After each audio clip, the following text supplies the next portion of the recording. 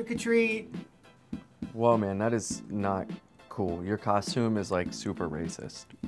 Racist? Yeah, Mexican's a culture, not a costume, and you're culturally appropriating it. Actually, it's not just a Mexican. It's Mexican singer-songwriter and cultural icon Vicente Fernandez. What? Winner of 3 Grammy Awards, 8 Latin Grammy Awards, 14 Lo Nuestro Awards, and a star on the Hollywood Walk of Fame. Yeah, okay, but still dressing him up like a Mexican stereotype, all ay, is like super offensive. No, this is how we looked and dressed. Wait, is that real? Maybe the offensive thing is you considering a great artist like Vicente Fernandez nothing more than a generic Mexican stereotype. Oh, jeez. Yeah, dude, you're gross. Just like your cheap-ass candy. Hi there, trick-or-treaters. I'm sure you're worried about potentially offending people with your Halloween costume. No one wants to be accused of cultural appropriation or outright racism. That's why I'm here, to show you a simple loophole. It's not racist if it's specific. Step 1, pick a culture that fits your body type. Thanks to those Pilates classes, you'd look damn good in a loincloth. Step 2, find a specific member of that culture. Step 3, research their life and accomplishments. The more details you know, the better. Red Cloud's dying words, they promised to take our land, and they took it. Whoa.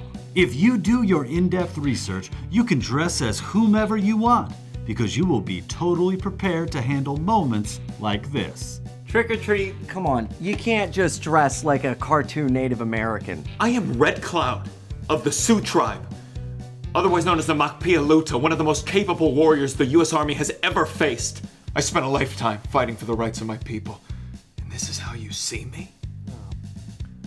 I'm so sorry.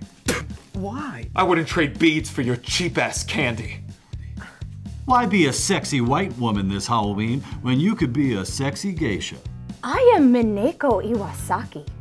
At my peak, I was the highest earning geisha in Japan. By the time I retired at 29, I had entertained Queen Elizabeth II, Prince Charles, and former US Secretary of State Henry Kissinger. Just take my candy. What would the sexiest geisha in history want with your cheap-ass candy? I don't even know who I am anymore. Now that's how you get away with cultural appropriation. So, who are you planning on culturally appropriating this Halloween? Or Purim? Let us know in the comments.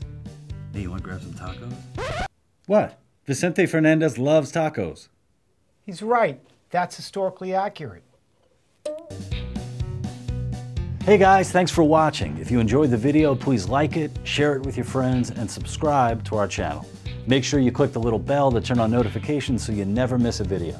And if you really like the video, you can even support We the Internet TV on Patreon. Check out the link in the description below.